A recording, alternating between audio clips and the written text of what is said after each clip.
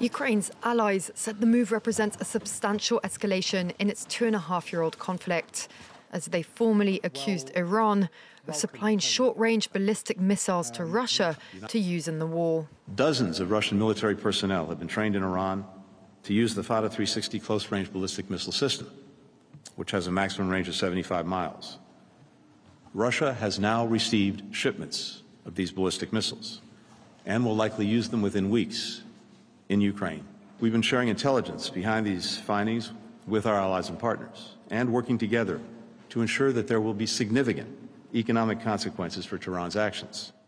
France, the UK and Germany issued a joint statement calling the missile transfers a direct threat to European security and said they would also impose sanctions on Tehran.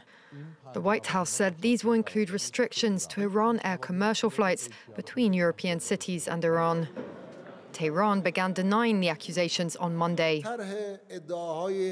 We strongly reject the claims of Iran's role in exporting arms to one side of the war. With the Foreign Ministry spokesman on Tuesday calling it lies and propaganda to cover up the armed support of some Western countries to Israel. The Kremlin said Monday that it was developing dialogue with Iran in all areas.